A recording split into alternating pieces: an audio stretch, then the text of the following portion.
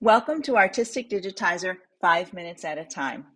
In today's video, I'm going to give you an overview of our welcome page, how to set your default hoop and fabric, how to change from inches to metric, and how to find the properties and colors should they be closed or unavailable. On the right-hand side, you'll find your videos right over here. Many times you might have them closed, so you can use the little arrow right here to open them. Your recents are in the center here. These are things that you worked on most recently, and you can open and close them by clicking on the red X's. In this column here, we're going to come back to, this is where you're going to set your default machine and hoop and your default fabric and embroidery category. The column here is where you would go into your program. So let's click on the hoop here. In the first box here, you can choose your brand. So I have Janome chosen. And then over here are all the models of our embroidery machines. And I would choose the brand, the model that I use the most. And then down here, I'm going to pick my most common hoop. And I like to start with my largest hoop. I can always change it on the workspace, but now I've set my default hoop and machine, so everything is all set right there when I open the program.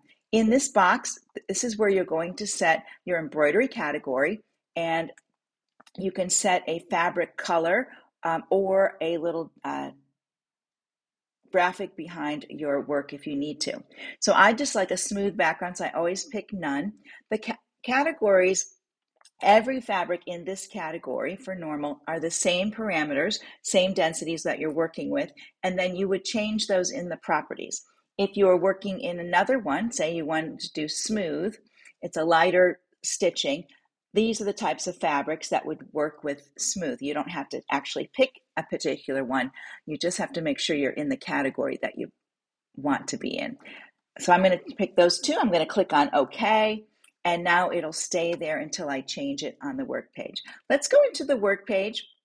And I wanted to show you how to change from inches to metric or metric to inches. It's defaulting to metric when you get it. If you're on a PC, you will go up here into this gray area and click on Tools and Tool Options.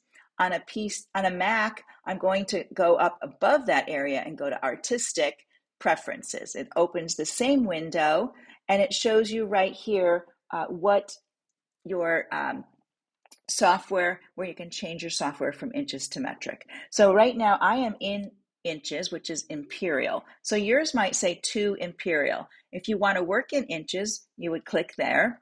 If I wanted to work in metric after that, I would click to metric.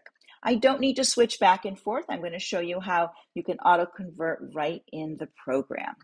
Click OK. The next time you open your software, those changes will be saved.